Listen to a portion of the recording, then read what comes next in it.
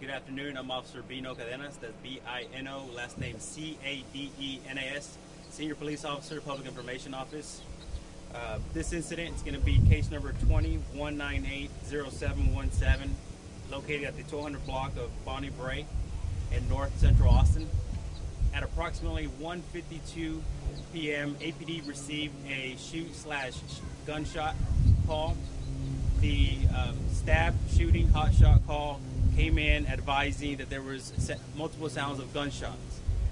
The first officer arrived on scene at 1:55 p.m., just 3 minutes after the call came in. The officer was able to locate a silver vehicle that had collided with a residential property. The officer went up to the vehicle, located a black male driver who was unresponsive, who had also sustained trauma to his body. The officer then immediately removed the driver from the vehicle and began performing CPR measures. Once the scene was deemed safe, EMS was able to enter and took over the CPR compressions.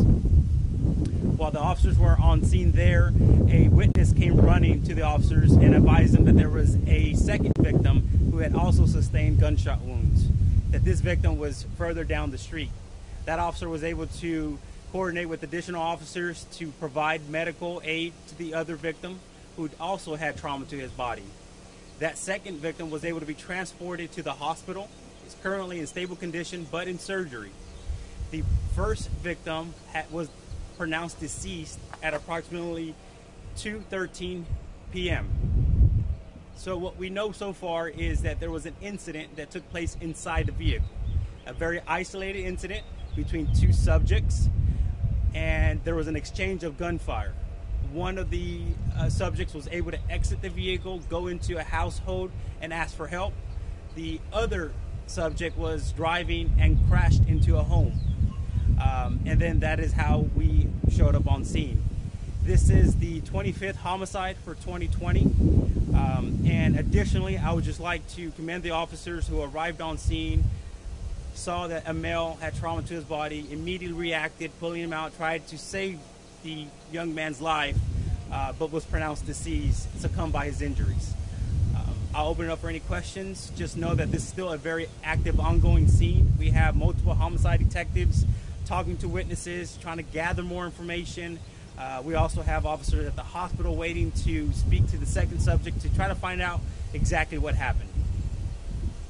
So was it a road rage incident between two vehicles, or how do you find out? So what we know is that, what we believe is that the two subjects were inside the vehicle together, and then there was a exchange of gunfire between them inside the one vehicle. So driver and passenger, disturbance, exchange of gunfire. Did either of them live in this neighborhood? We don't know. That's still being investigated. We believe that they have friends, perhaps family members that do live in the neighborhood, because the second subject was able to run to a residence and ask for help there. It's too soon. Any idea of motive? Have you found anything? No, again, at this point, everything's preliminary. We still are going to have to talk to the second subject, multiple witnesses, and actually perhaps family members to find out what exactly was going on that would have led to this violence.